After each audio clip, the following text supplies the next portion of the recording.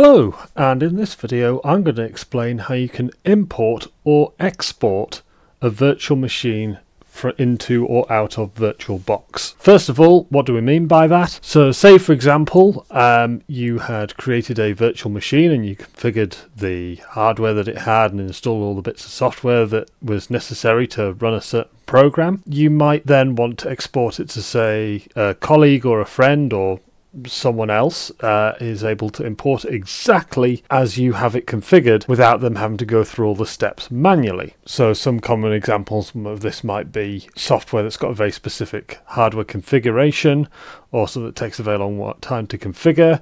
You might need to export it or send it to someone for diagnostics. On the internet you can often download virtual machines which other people have configured software ready to run. So I'm just going to guide through first how to import and second how to export. So I've got VirtualBox already open here on my Windows 11 computer. The process is very similar if you're using Linux or Mac OS or another version of Windows. So if we click on import, then click on this folder thing here to browse to where the image is. So mine, it's on a network share. Open this one, Oracle Linux, and click next.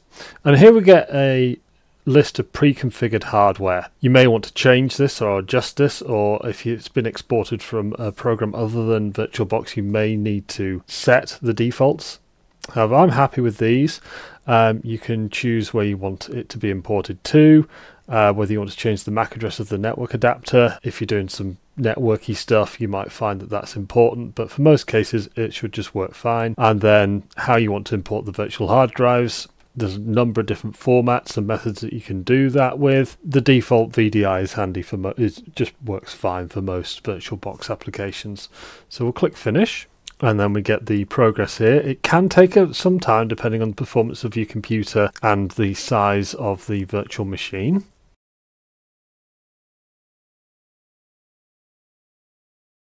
And here we go. Here's my Oracle Linux virtual machine that I imported. And so to export this virtual machine, select it, right click, export, and then we can choose a version. I tend to stick with 1.0 of Open Virtualization format. There's a couple of versions there. Where do I want to stick it? So in this case it's my documents. MAC address policy, you can strip that out if you want, or change it, or keep it the same. I don't want to copy any ISOs with it. I'll just accept the defaults. And again, you can add some properties here if you need to, or adjust the hardware configuration before exporting. Click finish, and the export will begin. And again, this will depend on the size of your virtual machine and the performance of your computer.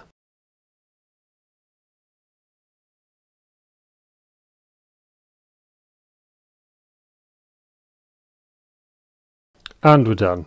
If I go to my documents now, here we are. It's been exported, ready for use on another computer. Thanks for watching.